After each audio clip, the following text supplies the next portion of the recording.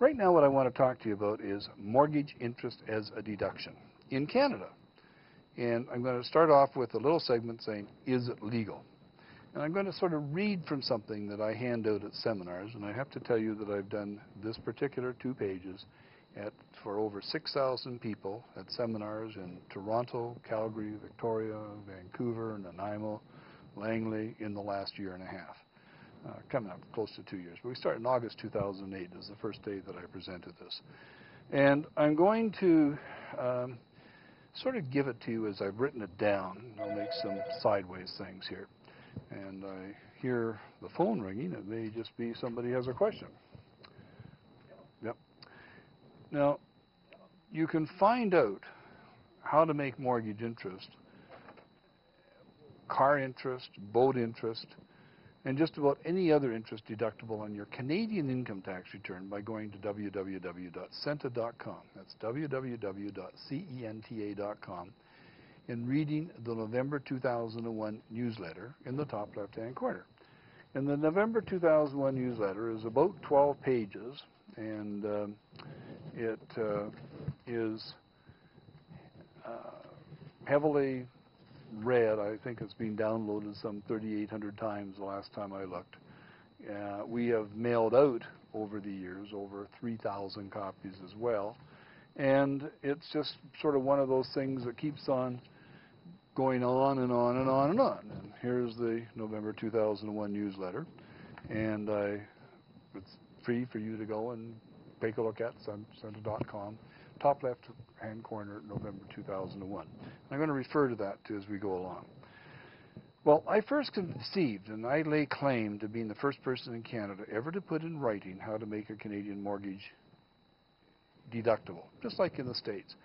In fact, I have to tell you that when you deduct a Canadian mortgage, the interest on the Canadian mortgage, because you made the mortgage a business deductible mortgage, or an investment deductible mortgage, it is a better deduction than it is in the States. Because in the United States, you lose your standard deduction. So if you've got a 50-year-old couple with a couple of kids, they normally get about an $11,000 standard deduction. If they have a $200,000 mortgage at 5%, to claim the 5% interest of $10,000 worth of interest, then they get to claim the property taxes and so on, they give up the standard $11,400 deduction for them that they get just as a standard deduction. So if you had $3,000 worth of property taxes and $10,000 worth of interest and a couple of other minor things, you might end up with itemized deductions of about $13,500 or $14,000, but all you're really getting is a $3,000 deduction because you give up the $11,400. In Canada, if you've got the $10,000 worth of interest that's deductible, it's $10,000 deductible on top of all your standard deductions. Far better. Much better deduction in Canada, just harder to make it happen. So I first conceived of this in 1976 and published it in November 1976 in the North Shore News in a newsletter from the North Shore Credit Union. And it was gangbusters at the time, and everybody got interested in it. And for a brief period of time, I had literally 300-400 people that set up their affairs to make their mortgage deductible. And then it just died, and I don't know why, because it was there. I kept on talking about it and pushing about it. I've likely mentioned it at over 3,000 seminars. That's that many seminars that I've done, and radio programs and television programs and so on. It's been amazing. Anyway, the reason that I figured it out was pretty simple. I had a client, and the client had a duplex. And in the duplex, he had a tenant, and the tenant was in a car accident. And the tenant in the car accident didn't pay their rent for a while. It was a couple of years that they didn't pay the rent. But my client liked the tenant, and the tenant was in a rough situation, and he kept on letting her, it was a she, stay in the place without paying their rent. And in the case of while they were doing this, he had to borrow money from the bank on a line of credit to make the payments on his duplex and pay the property taxes and the interest and so on. And these loans were purely made to carry the expenses of a business rental property. And the fact is, he could only deduct half of them, but it was still a deduction. And at the end of a couple of years, she got an insurance settlement from what the new company called ICBC, and she paid him his 2 years, 24 months, whatever it was, back rent. And he phoned me and he said, David, he said, I've got this loan that's deductible, he said, and I was always intending to pay it when I got the rent, but do I have to? And we discussed what else he could do with this money. He could buy a boat, he could take a vacation to Hawaii, he could do almost anything with it, or he could pay off this business loan. And I said, no. I said, it doesn't make any sense to pay off the business loan. I think what he did is he paid off his car loan, which wasn't deductible either. But it doesn't matter. That's where I conceived and put in writing in November '76 the concept of making your mortgage interest deductible. And then I realized it was possible for anybody to do that. For instance, this fellow, I'll call him George, wasn't his name, but I then told George, well, why don't you just keep on doing that? Why don't you just keep on borrowing money every month to make the payments on this rental duplex and take the rent that you've got coming in and use it for some other things that you're doing that aren't deductible? And that's what he did, and we came up with this concept.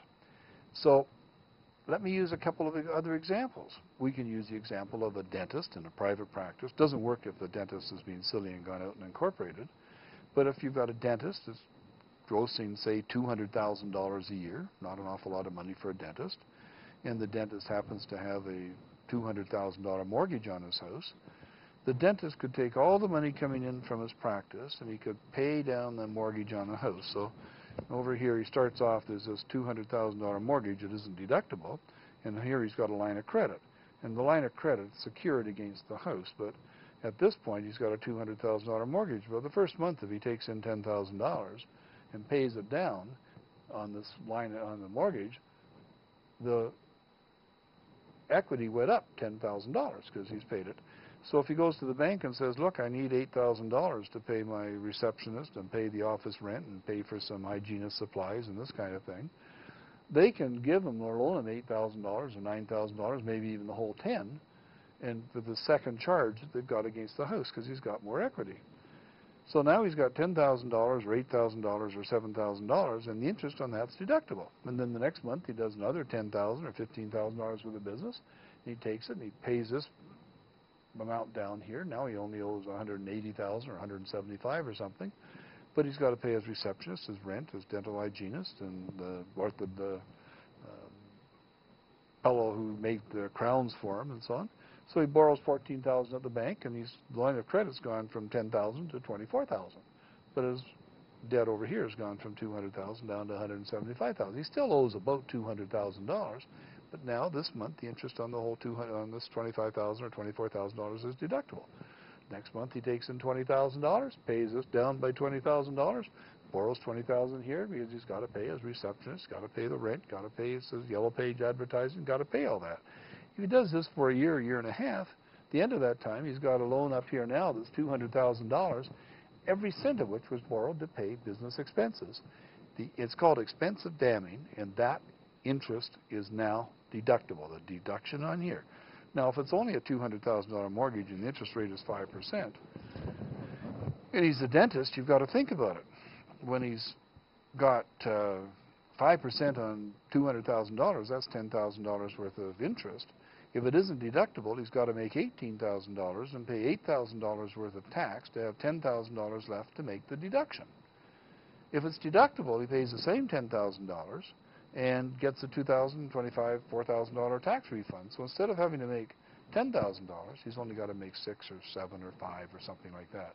And in fact, if he's a self-employed dentist, what happens is he ends up in the situation where he would have had to do like $70,000 for the business and pay $50,000 worth of receptionist and other expenses back to have $20,000 left to pay the tax, to have $10,000 left to pay the interest on the mortgage. It's now deductible.